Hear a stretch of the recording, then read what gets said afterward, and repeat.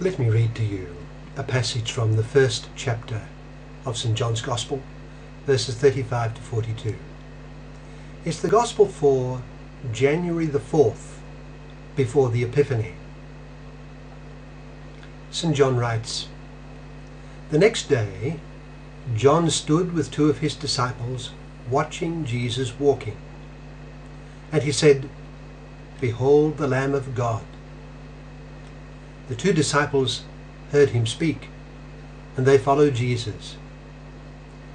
Jesus turned, and seeing them following him, said to them, 'What do you seek?' They said to him, 'Rabbi,' which is to say, 'Master, where do you dwell?' He said to them, 'Come and see.' They came, saw where he was dwelling, and they stayed with him that day. It was about the 10th hour. Andrew, the brother of Simon Peter, was one of the two who had heard what John had said and had followed Jesus. He found his brother Simon and said to him, 'We have found the Messiah,' which, interpreted, is the Christ. And he brought him to Jesus. And Jesus, looking upon him, said, 'You are Simon, the son of Jonah. You will be called Cephas,' which translated is Peter." That's from John chapter 1, verses 35 to 42. It speaks of knowing Jesus. What do I mean? Well, one of the obvious characteristics of the Gospel of St. John is the vivid detail of its descriptions. The author of the Gospel describes John the Baptist gazing at Jesus, who was walking along. And it was on the next day, we read. There is the scene. Jesus is walking. John is gazing at him, with two of his disciples present near to him.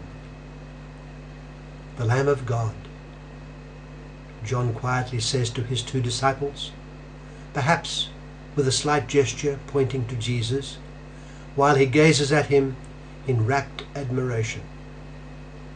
Jesus is not walking towards John as he was the day before, chapter 1, verse 29.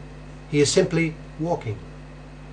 I suspect that the setting on this day was an address given by John to the crowds at the place of his baptisms. There may have been some baptisms, and now it was over.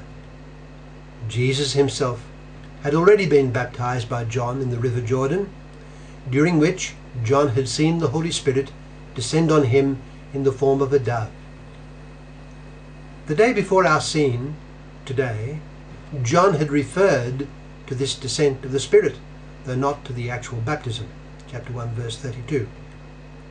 So let us imagine Jesus present on this day, listening to John, quietly preparing himself for the commencement of his public ministry.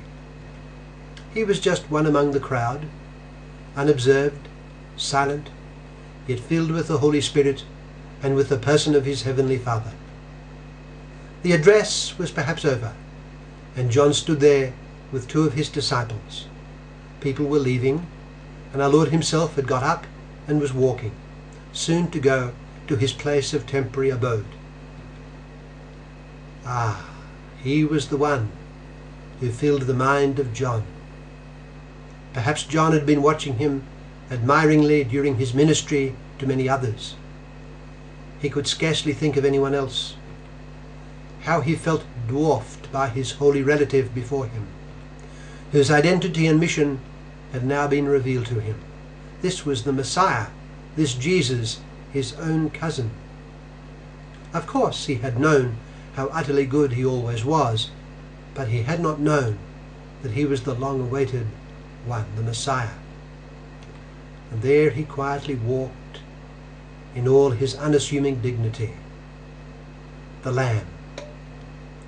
He would take away the sin of the world.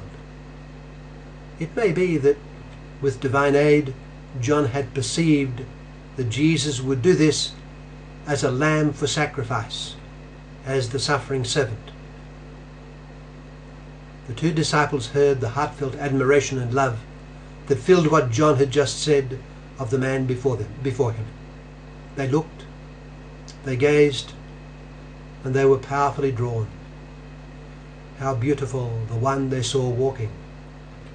He was filled with God, and John had instantly conveyed to them how much this man surpassed their own master. John seemed to be saying to them, "Go. The blessing of all blessings is before you. Do not tarry. It is not mine to follow him physically, but why not you? He is the bridegroom. I am merely his friend, rejoiced to see and announce him. Go then."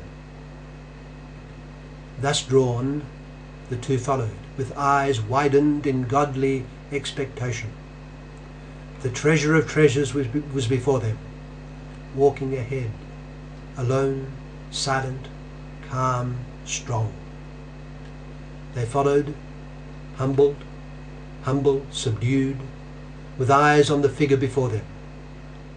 He stopped, turned, and with simple friendliness asked them what they wanted. What were they seeking? Imagine their first glimpse of him, not side on, not from behind, but face to face. They saw his features, not realizing at the time that they were looking on God himself. This man was the very Son of God. He was the Word who had been with God from all eternity in divine glory. This man was the human face of God. He spoke and smiled. What are you looking for? They did not know it, but in him they had found all that they sought. God had created them and had created all men precisely to know, love and serve the man before them. St. Paul would write that before the foundation of the world, God chose us in Christ to be holy and full of love in his sight. He was the light of life for every man, and he had come into the world. They now beheld him.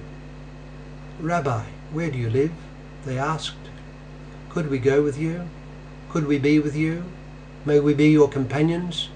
May we learn from you? May we be your disciples?" Then came the wonderful reply which John the Evangelist would never forget.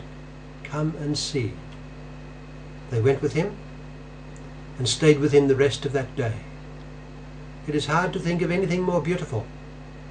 They began to see his glory and came away knowing that they knew the Messiah himself. Their lives would never be the same. Life now consisted of a heartfelt friendship with Jesus of Nazareth. What happened to them is meant to happen to each of us. The Church makes her own the words of John the Baptist and says to each one of us and to all within her hearing, "There is the Lamb of God." Are we disposed to listen and to follow? It is up to us. We have heard the words, and it is for us to take them to heart. We must follow Jesus, placing ourselves in his presence, so as to hear him ask us, "What are you seeking?" Let us ask from the depths of our hearts that we stay with him as his companions, and let the whole of our lives be shaped by that friendship. Our eternity will depend on the depth of that friendship and on how we have brought that friendship to others.